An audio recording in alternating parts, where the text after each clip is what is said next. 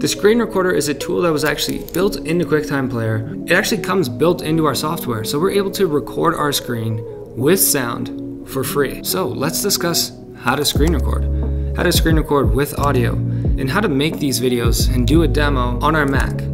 The screen recorder is a tool that I use for literally every tutorial that I put out. We're using it right now as well. Because it's been such a reliable tool for me, I want to share it with you. And I'm going to share with you a few extra secret tips for your screen recordings that you typically don't find elsewhere. So as I mentioned, the screen recorder is built into QuickTime Player. Now, QuickTime Player comes with every Mac. If you don't have the QuickTime Player built into your software, I would highly recommend going to their website right now and downloading it. Okay, now that you have QuickTime Player, let's open it. Now, I typically open programs by hitting Command and then pressing the space bar. And I type in the name of the program, so QuickTime. And then I double click. You'll know it's open when it says QuickTime in the top left of your screen. So let's hover up to File, and we have three different options here. We have New Movie Recording, which is your webcam and your audio, just audio recording, or New Screen Recording. Obviously, that's what we're looking for, so we're gonna click on that. Now, I'm just gonna hit Escape really quick because we can do this a faster way.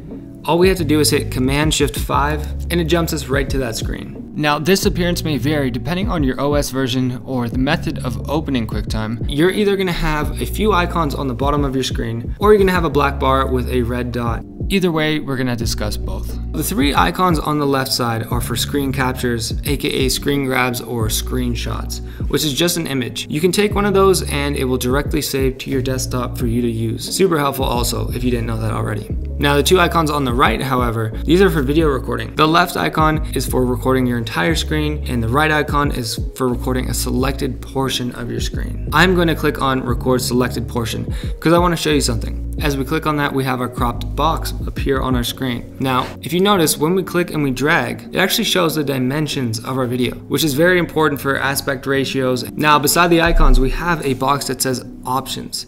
If you're using the alternative version of the screen recorder, there won't be the word options, but you will see this little drop down arrow. So let's click on that arrow, or our options box. Here we obviously have a few different options. We can choose where we're going to be saving this recording. We can set a timer for it to count down and start recording. And then we have our microphone. This is how we screen record with sound.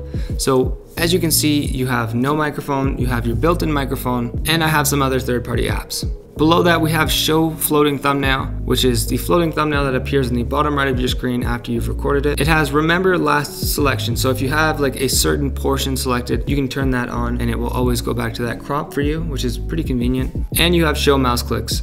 Now, to humor you, I will turn on Show Mouse Clicks for this one. It essentially puts a circle around your mouse as you're clicking. You don't notice it as you're recording, but when the recording's done, you can definitely see it. So, with all of our options through, we can click on Record Entire Screen, and let's just click on our screen. And now we're recording. You'll know that we're recording if you can see the stop icon in the top right of your screen.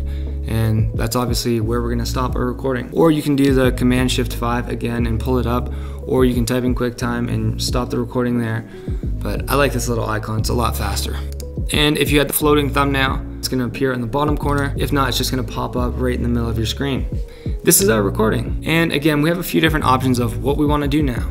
So we can exit out of this and it's just gonna automatically save our recording to our desktop or wherever we had selected, or we can go to File, Save. And we can rename it and we can choose where we want to save it to. Now let me give you a major hack that has saved a ton of storage space on my computer, as well as helped my editing flow and just the ability to share and edit these files. There's actually a built-in compressor for QuickTime as well. What we can do is we can go to File and we can choose Export As. And here we can export this as a 4K video file, and this will create a high quality compressed version of what we just recorded. Now you don't necessarily have to decide this right now. If you want to be safe, you can just save it the way that it is right now, and then you can open it later in QuickTime and export it.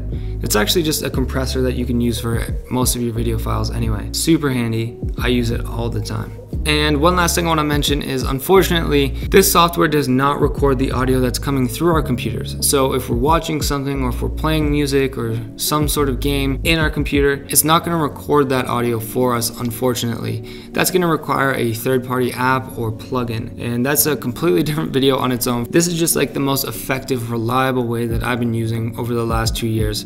And it's been a major blessing for me. So I hope you learned something today. I hope this was very helpful to you. If it was, smash that subscribe button if you haven't yet. And I'll see you in the next video.